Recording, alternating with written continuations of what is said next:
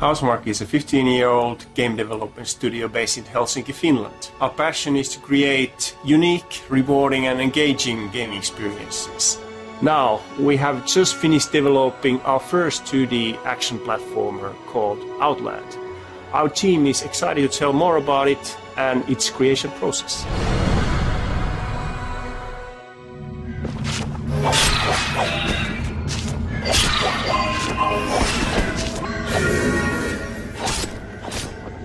The initial concept behind the game was more like a classic platformer, Indiana Jones type of old school.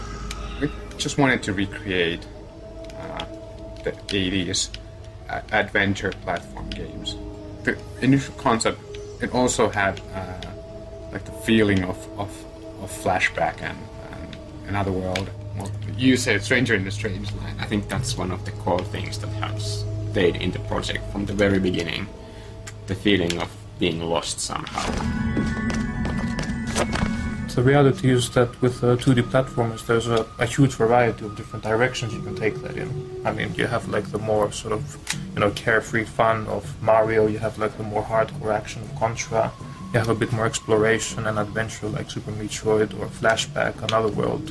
It was pretty clear that we had like quite a few influences there from different platformers and shooters, and I think it sort of naturally led to that direction. Just mentioned the word Ikaruga and then like, the duality of it, yeah.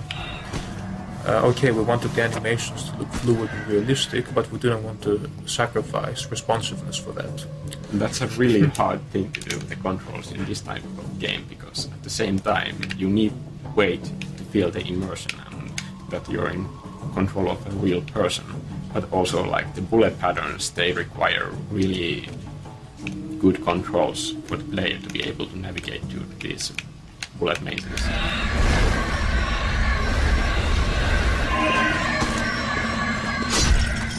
I just started out with random tests to try to break the bullet system specifically and to see what it would actually do. And sometimes that yielded extremely lovely results.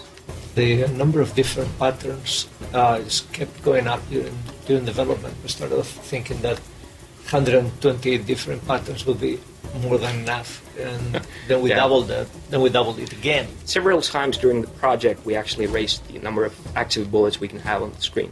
Yeah, things began getting complicated when we having patterns which generate other patterns which generate themselves. Right. Yeah. So they're sort of like nested patterns in the game.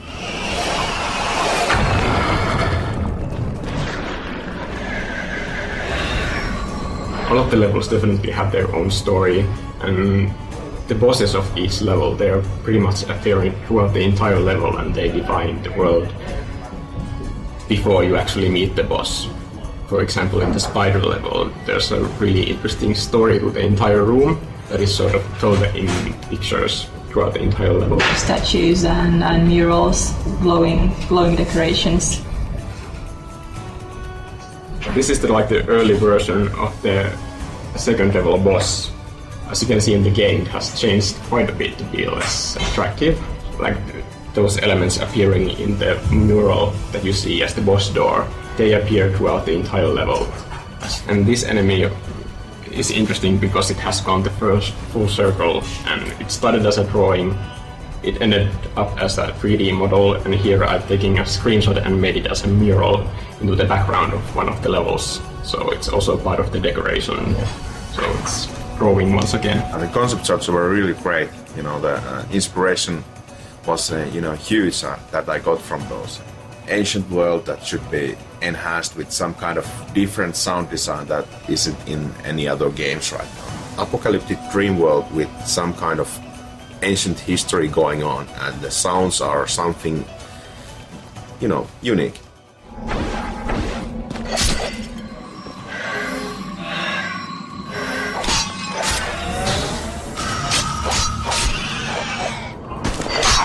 What I found was that many players did not like to wait at all. They were pretty much willing to damage themselves in order to get a bit forward instead of waiting for them. I mean, this game is so dynamic that they just waiting for something to happen is difficult. Yeah. It's physically difficult to stop yourself from moving forward. One of the things I did to determine the time limits on the challenge rooms was to play the controller upside down to get the feeling of how hard each jump and each action would be. Speaking of things that came in late in development but turned out pretty well, the secrets. We went a bit bananas over that. Like, Yeah, it started off like 5 secrets and then per chapter, yeah. Yeah, then it was more like 5 per level. It just started, and then at the end of the day, it ended up being like pretty much behind every corner there's a secret you might actually find. It's great. A large part of the game in its final form is exploring and just, getting a feel for the environment and unlocking new areas and slowly discovering this land, basically. What we hope that gamers will get out of this. I'd just like to mention that, personally, I actually grew up with, the Nintendo old school. And to be honest, I felt that those games always had a really profound influence on me.